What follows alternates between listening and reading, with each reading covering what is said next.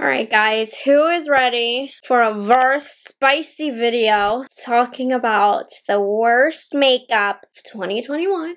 I'm putting it all over my face, but I am actually going to try to get a good look out of it, you know? But yeah, for today's video, we are going to be doing a full face of the worst makeup of 2021. There's nothing more pleasurable than putting my least favorite makeup on my face, but actually trying to make it work, and I still think we'll be able to pull through with a good look. I really, really do. Anyways, more important, really excited because today's video is in collaboration with the one, the only, the ever so colorful Angelica Nyquist. Gosh, I'm obsessed with how comfortable she is with color. If you think my makeup looks are boring, you need to check out Angelica's channel because she is all about the colorful makeup. In fact, she doesn't like neutral makeup. She doesn't love the neutral palettes. She's all about the color, which I so very love. She inspires me so much with her looks. She covers a very wide array of makeup brands. She does a lot of indie brand stuff, but then, you know, she also loves herself some Natasha Denona, which I know you guys do as well. But anyways, she is just a bubble of energy and colorfulness. So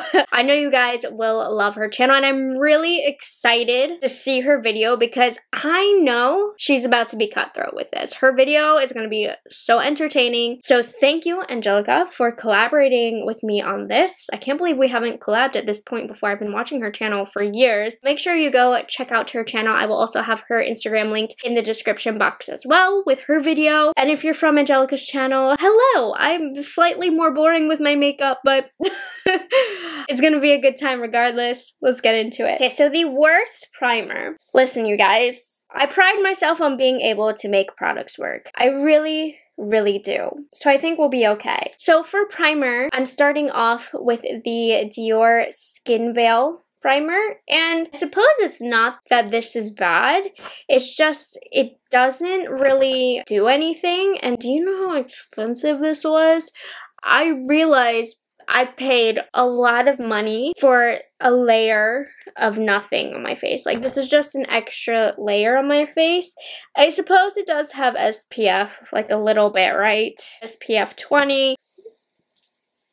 But oh no, this was the biggest waste of money. It just makes me sad because I love Dior complexion products so much, and I just don't recommend this because I can't figure out exactly what this does to enhance my routine, because it doesn't. And I didn't try a lot of bad primers this year. That's why this is probably the worst, because I didn't try a primer this year that made my makeup worse, but I tried a few primers that did absolutely nothing, and this is the most expensive one that I paid for to do nothing. So yeah, I suppose there's a little layer of hydration, but I feel like I should have gone in with a moisturizer first. Anyways, waste of money. Let's talk the worst foundation. For me, this foundation, I felt like every time I wore this, my skin just looked awful. This is the Huda Beauty Luminous Matte Liquid Foundation. It always looks super thick and heavy on my skin, and it gets even worse as the day goes on. It looks really heavy. I don't know, and drying. I cannot stand this foundation. One thing I will give a little credit to it is that it looks better on camera. It's not a terrible camera foundation, but I don't want my makeup to just look good on camera, you know? Whenever I wear this foundation and I go downstairs, my mom is like, what foundation are you wearing? It's always this one. If I apply a thinner layer of this, I can totally get away with it, but I don't want to have to hold myself back. You know, this is just not a good foundation. I also don't see the luminosity in it that it claims to have. It looks quite dry on my skin, and it doesn't wear pretty. It doesn't look pretty. It's my least favorite foundation that I tried this year, and I've tried some pretty not good foundations this year. If you haven't checked it out yet, I did already post my worst makeup of 2021 video, which I am grabbing the products from those videos in this application today. And you know, I talked about the NARS, what is it? Soft Soft Matte Complete Foundation. Honestly, now that I'm looking at it, this is just as bad as the Huda Beauty. Both of these are the two worst foundations that I tried. I talked about the Huda Beauty Glowish. I talked about the Morphe foundation, but this is also like $10, so I'm not that mad at it. Yeah, anyways, this Huda Beauty foundation looks terrible. I'm going to clown myself and put on an extra layer just because I need the cover, just because for some reason I have acne, because I do have some acne scarring and a couple spots that are thinking about wanting to come through. Anyways, when I apply that second layer is when I get into trouble. And you know what? I don't have perfect skin, so I do need to apply the second layer, which leads me into this situation where I just hate this foundation. It's not going to look bad on camera though. It's just in person. I'm going to look in the mirror and see all of my pores. Not a good foundation. Don't like it. And I've tried this foundation a ton before fully deciding how much I disliked it, but I noticed every time I used it, I just didn't like the way I looked, and it was because of this product. Okay, worst eyebrow product. I tried 2 pencils this year from Maybelline that were just terrible. Most recently, it's been this Express Brow from Maybelline. Talk about gimmicky, first of all, but the pencil is like okay, but it's a little too creamy. My eyebrows, I don't love the look whenever I have it. But the weird gimmicky part is you twist it off and it's like there's powder in the cap or something. It's dumb. Takes me like 20 years to get my brows done when I use this product. So let me brush my brows up. I'm annoyed that there can't be a spoolie on this because of this useless powder product, which you can see doesn't hardly apply powder. Like, what is this doing? It made my eyebrows a little darker. I'd rather just have an eyebrow powder and a brush so that I can actually get some sort of definition in the eyebrows, and I just don't see the point. You don't see how much product is in. This is dumb. Like, I'm sorry, it's dumb. The pencil, it's too creamy. I can't get any sort of precision with it. Okay, I'm gonna stop talking because I do need to concentrate, because despite me making fun of all of this makeup, I want it to look good because I'm trying to film a couple videos after this. So side note, because I do have to mention this when I film a negative video, if you like any of these products, I'm so happy for you. That's great that it worked out for you. You didn't waste your money. Different strokes for different folks, you know. Everything works different for everybody. I'm sure there's plenty of things that I like that you don't like, so this is all in good fun. If you think I'm being extra mean for no reason, like, there really is no reason. I just think I'm funny when I'm not. It ain't that serious. It's just makeup. Honestly, the eyebrows ain't looking bad. This is the best eyebrows I've ever looked with this product, but I still am not really a fan. So ignore the fact while I'm putting on an eyebrow gel that I do really enjoy, but we gotta save this shape a little bit. I'm totally cheating right now. There wasn't an eyebrow gel that I tried this year that I didn't like, or that didn't stroke any emotion of anger or disappointment from me. So I just gotta go in with something that I like to do this. Dang, I need to trim my eyebrows, but we'll let it go. We'll let it go. There were some concealers that I tried that weren't my favorite this year, but I didn't find a terrible concealer. So I'm just gonna go in with the Ilia True Skin Concealer. To be honest, I can't even remember if I like this or not, so that's why I'm using it. I feel like I didn't like it, but I could be wrong. Wow, this is like just a little bit too dark, but that's fine. Did I like you? I don't know. I know in my worst of 2021 so far, which I did halfway through the year, I did not like the Marc Jacobs concealer, but Marc Jacobs doesn't exist anymore, kind of, sort of, for the beauty line. I hated their concealer that they came out with this year, but I decluttered it, but that would have gone in its place, if you know what I'm talking about. I do think I like this concealer, though. Oh, this is starting off very, very bad. Ignore that. Okay. I liked that, but whatever. Let's move on to powders, because I definitely do have 2 powders that were terrible. So the first one here is the Beauty Blender Soft Focus Gemstone Setting Powder. This has the oddest, let me grab one of my bling brushes, the oddest sheen to it that I don't understand. That, ugh, you can see it emphasizes my pores and it looks like a wannabe highlighter. It just should not be a setting powder, and the shimmer in it is highly, highly not flattering. Oh my gosh, I can see all of my pores now because of the sheen in it. They wanted to create a powder with a little bit of sheen because that was very trendy, whatever, but the sheen does not look cute. Like, you can see little flecks of glitter and it shows every fine line. It's just, it's not good. I feel like I like this powder as a super natural highlight, but to set the powder, which is what it is intended to be used for, it's super terrible. Like, my complexion right now looks heavy and very porous. But let's dry out my face a little bit more. I do want to add an extra layer of setting, so I'm going to be going into the Tatcha, the Silk Powder. Now, I don't know that this is the worst powder, but I can tell you it certainly is the most disappointing powder of 2021. This makes my under eyes look super duper dry, especially as the day goes on. And what's mostly disappointing about it is that Tatcha is such a good brand. Their skincare is amazing, their primer is amazing, but this powder is super duper drying and it just doesn't look pretty on this skin at all. Right now, everything looks fine because we're in the early stages, but it does not. No, it's just not. Okay, anyways. Oy vey. Okay, so for bronzer, this is partially my fault, but I'm just gonna talk about this formulation in general. The Chanel Balm Essentials. I picked up 2 this year and was extremely disappointed both times. So earlier in the year, I picked up the shade Golden Light. And if you're familiar at all with Chanel, you know they are like extremely pricey. Okay, the word balm is in the name. Like, I know it's going to be like a balm, but it's not good. It's just, what's the point? So I wanted to use this as a bronzer. I quickly saw that I didn't have the right formulation in mind. That's fine, my mistake. They fooled me once.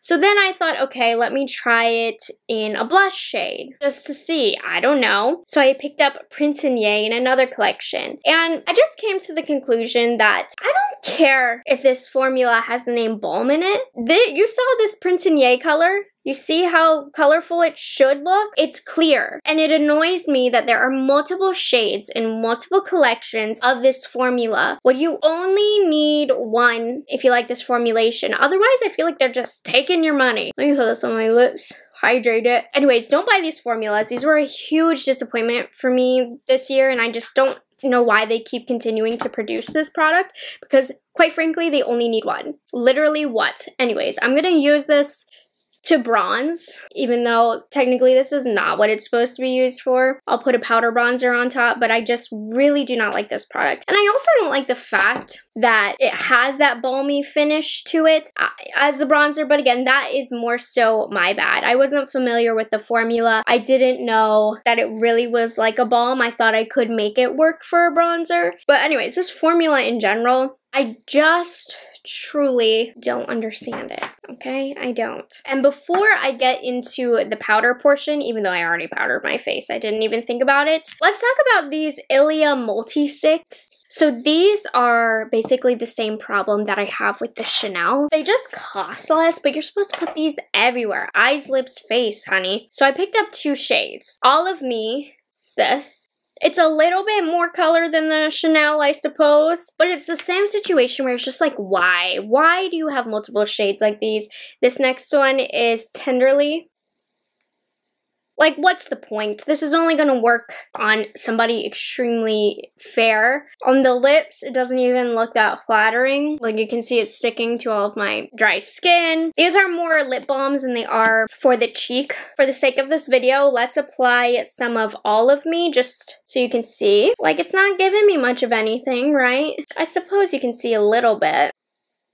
And not only does it barely show up, but it certainly finds its way of messing up what's underneath. Now, I am aware I've forgotten I set my face, so that's part of it, but they didn't act very nice when I used this without powder. And nonetheless, this is a high-end product. Most high-end products should be able to handle a little bit of powder underneath, you know? And it just doesn't look good. It really disrupted. Anyways, I do not like this product from Ilia. Ilia has some beautiful products in their line, and they have some other cheek multifunctioning products that I prefer over this, but these multi-use sticks I feel very similar to the Chanel. Honestly, these are better than the Chanel, I'll give them that, but they're still just like, They're not good.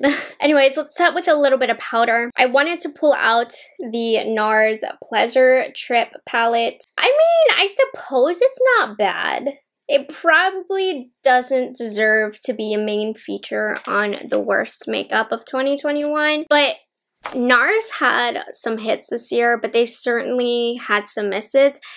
This is the most boring palette from NARS ever. I suppose it's not bad. It doesn't deserve to be featured in this video, but I did want to put a bronzer powder over top, and honestly, I tried a lot of really bomb bronzers this year, so I didn't have one, so I pulled this out. But this palette is so boring, super disappointing, made me kind of sad that NARS came out with it.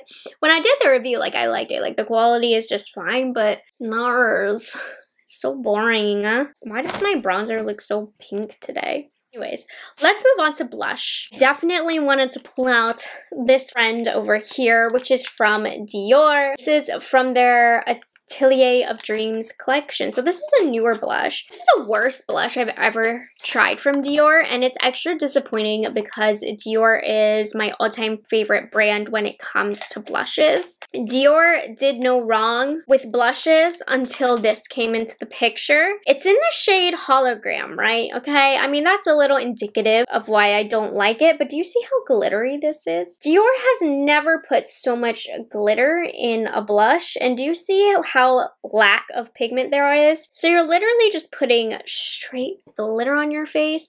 So the first time that I reviewed this, I put it on my cheek. I hated it. I went out for a walk with my husband, and my husband literally laughed at me and said, "You're glittery." I do not want to put pure glitter on my cheeks. Look! Ugh.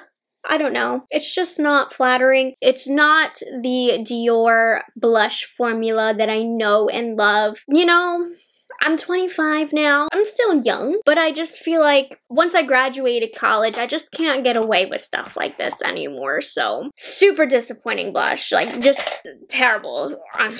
Okay, let's keep it moving to highlight. Okay. I don't know, should I talk about this? We'll talk about it. So this is from Fenty. This is the Diamonds Bomb Triple Drip All Over Diamond Veil palette. This formula, you either love it or you hate it. So if you love it, I actually think you would like this. I don't love this formula. Anyways, you're supposed to be able to put this wherever, but I just don't like this formula. I'm gonna mix these two. It's like a putty formula, and it's very glittery, so let's just add some more glitter to my face, shall we? It's not going to make too much of a difference. Not too much picks up on a brush. Quite honestly, I do like this as like a body powder, but let's go into another highlight just to kind of give us a more concrete highlight, which is from the Huda Beauty Light Glow Obsessions. This isn't bad, but for Huda Beauty, their caliber of makeup, this is not a good highlight. And I feel like nowadays it is not hard to create a good highlight. There are very few highlights that I don't like, and I've used it recently, like it's fine, but it really is not like the other highlighters on the market. This is just way below them. It does the job, but I feel like it emphasizes the texture on my skin. There's something that's just not smooth about it. It looks a little chunky on the skin. Anyways, I mean, it's doing its job just fine, but when I look into a mirror, this just doesn't look as smooth. It looks a little bit drier on my cheek, and knowing Huda and the type of makeup that they produce, I don't get why they can't get a good highlight formula down, and why they couldn't put a good highlight formula in this, because it's just not good. It's like drying on the cheek. Anyways, not me sitting here getting mad about makeup. Y'all ready for the eyes now? Let's start off with eye primer. I'm sorry, but I had to talk about the Makeup by Mario Master Eye Prep-In Set. This is so dry on my eyes. I have to tug and tug. I suppose the product itself isn't bad, but the amount of hard rubbing I have to do to get this to warm up a little bit, and the amount of tugging I have to do on my eye to get this to work, it's quite frustrating. I mean, I'm not a regular eye primer user. I'm lazy. I just use concealer and call it a day. I can't stand this. it's just so rough on the eye. Like I said, longevity-wise, I haven't noticed an issue with it. I'm not saying the performance it's bad, but the application on this, it's terrible. I also bought the wrong color, but that's on me. Okay, let me use a sponge so I don't have to tug on my eyes so much. It's just really hard to work out, and your eye area is so delicate. You don't want to be tugging on your eyes. I'm gonna use the translucent powder. I love the idea of this, but I wish he could put something over top of the creams to kind of seal it a little bit more so that the creams stay creamy for more than a week of owning it. I don't know. A lot of people like this product though, but I just can't stand pulling on my eye area like that. Eyeshadows, I'm telling you right now, the worst eyeshadow palette of 2021 was easily Naked Pink by Tom Ford. But I've talked about it so much recently and used it to prove how bad it is that I'm not going to use it again because you guys have seen my spiel on this. So all I'm gonna do is swatch it on my finger. I just swatched really hard and just wipe off what I have. This palette was $90. This is just unacceptable, right? Unacceptable. So I'm not going to use it in today's video, but this wins the absolute worst place. The kind of product that I want to feature, oh my gosh, I feel like I'm gonna get verbally attacked. The Danessa Myricks Chroma Flakes in the shade Moonlight. I can't speak for the other shades because people have been loving this, but I need to show you what this does. So let me look at my pile of the worst eyeshadow palettes to try and come up with a look that's going to do it justice. I wanted to use a Cyber palette, which is terrible, which by the way, I do have or will have the worst eyeshadow palettes of 2021. So that's where I'm pulling these palettes from. So keep an eye out for that if it's not already up. But I need like a matte blue. So let me look at that pile again. I didn't pull the right ones. Okay, I'm gonna pull the Natasha Denona Zendo palette. I mean, quality-wise, it's not the worst palette of 2021, but this is in my video and I will explain further why this palette is one of the worst palettes of 2021, but a majority of it comes down to knowing what Natasha does best and being so familiar with her brand to what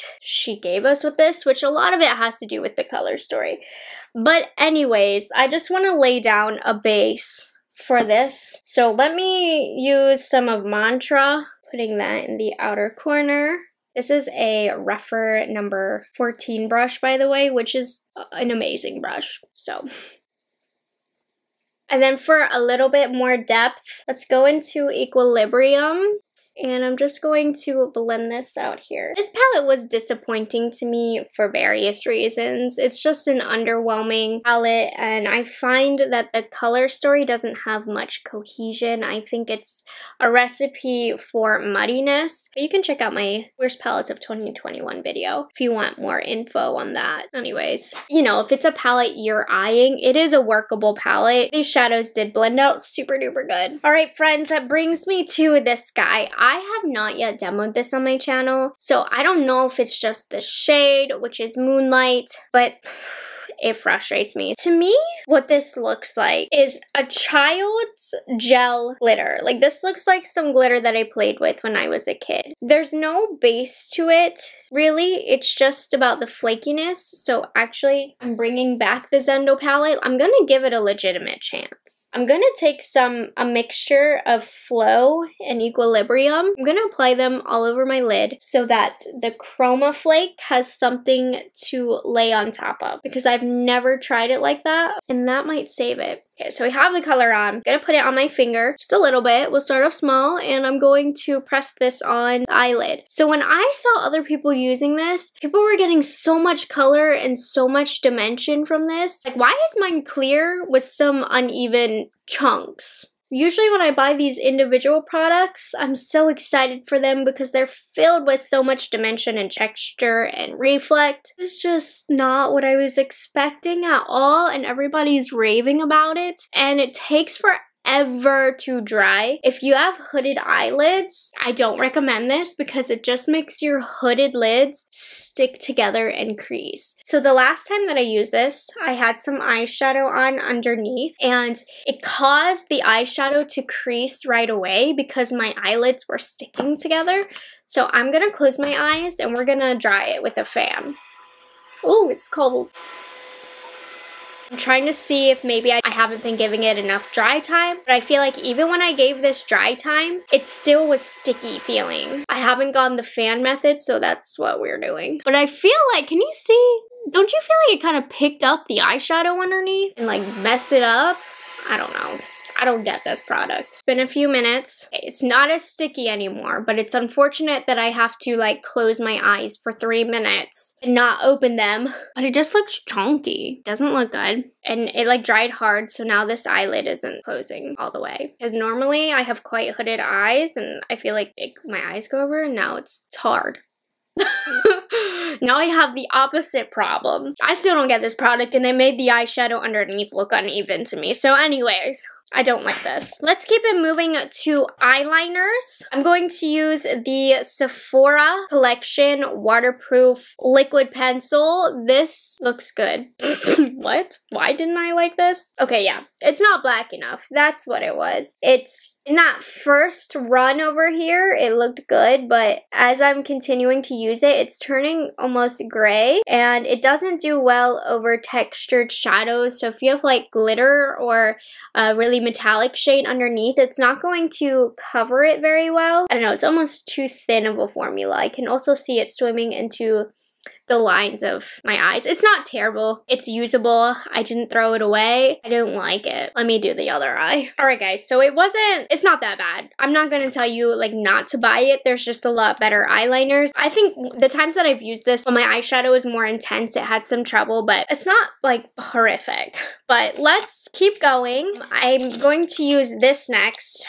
This is from REM Beauty. This is the Eye Kohl in white, and this is just the stiffest white pencil. Look how hard and how many times I have to go over to get this to show up. Like, I have to get aggressive to get just a little bit of it. I shouldn't have to layer more than twice to get this to show up. A good white pencil, I should be able to just go boom, boom, and it's good. This, look, 3 times and I'm not getting anything. If you have sensitive eyes, I mean, this is just miserable to have to do to get it to show up. Anyways, I'll give it this. It lasts a long time, but the trouble to get it on, it's just not good for your eyes. Guys, this Danessa Myricks thing got my eyelids feeling so stiff. Okay, so for mascara, there's a few that I had. I'm just going to use my e.l.f. Big Mood Mascara. The more that I've used this, I just hate how big this wand is, and it doesn't do anything for my lashes. Like, the big wand, it's worthless. So let me just pop this on. I don't think e.l.f. honestly has very good mascaras. I haven't had the best luck. Like, their Lash It Loud, not my favorite either. It's fine. I'm gonna finish them up, but they have yet to come out with a mascara that impresses me. Like, you see, this doesn't do much to my lashes. It doesn't add volume. It doesn't have length. It just puts some black stuff on my eyelashes. And since I have pretty sparse lashes, I like a lot of volume, and I need a really good mascara. These don't do it for me. So because I am planning on filming, I do want to put on some lashes so that I look better. So let me throw some on, and then we will be back to finish the lips. Lashes are on. The secret, honestly, to any bad makeup look is with a good pair of lashes. So we're presentable for the next video, but let's move on to lips, our final 2 products. So I want to talk about this liquid lipstick that is like the most drying, uncomfortable, line emphasizing liquid lipstick that I've ever tried before. So this is from Makeup Revolution. This is the Matte Balm Liquid Lip. I have mine in the shade Nude Charm. I decluttered the rest. I like this color. That's my problem. I put up with these liquid lipsticks when I like the color, and they smell like buttercream frosting, but look, you can already see it clinging to the dry patches on my lips and how uneven it is. I probably should put on a lip liner. I was hoping. Anyways, it just clings onto the dry patches and is extremely, like, uneven. Let me get a lip liner. I can't stand this. This is Wingoss Vintage Pink, which I love this lip liner, just to save the day. I guess I'm totally cheating on this full face of worst makeup, but we gotta salvage it somehow. And I hate this. The stickiness. Why? Okay, hold on. One last layer, and then we'll put on my favorite gloss in the world. Okay, so this is a brand new gloss, and I just don't understand this gloss formula. I feel like it makes whatever lip product I'm wearing underneath disappear in like 5 minutes. So this is another product from REM Beauty that was just a major miss for me. This is the Plumping Lip Gloss. I like the color of it. The applicator is not my favorite, but I'm talking about the product right now. It makes the lip color disappear. Like it let me put it on and then I'll explain. So it's not shiny enough for a lip gloss. Like I don't get too much shine from it. For some reason, there's something weird about this formulation where whatever you're wearing underneath like comes off so much easier and the lip color is not going to last. So I don't understand this gloss formula. Anyways, all things considered though, like the look is not bad. You know, I thought I could pull it off with this makeup, but still, let me get myself together and collect my final thoughts with you. Okay, so here's the final look. I mean, it's not my best makeup day. Like kind of taking a step back. My face looks hecka dry, like so dry. My lips look dry, even with the gloss on it. My cheeks are super glittery. My bronzer is too pink, but that's mostly my fault. My eyebrows are a little bit patchy. My eye look is extremely patchy. I'm not vibing with it, but I guess that's the point of doing a full face of the worst makeup of 2021. Again, if these products work for you, I mean, that, like I said, that's great. Everything works differently for everybody. It might be my application, it might be my skin type, all of that good stuff, but yeah. I mean, for the most part, everything disappointed me as I thought it would. So anyways, I hope you guys enjoyed this video at the very least, and make sure you check out Angelica's video. I will have it linked down below for you. Go give her a big fat subscribe and press her notification bell. And as you know, we are in the middle of Vlogmas. Make sure you're subscribed to stay tuned for tomorrow's video. Bye guys, I'll see you later.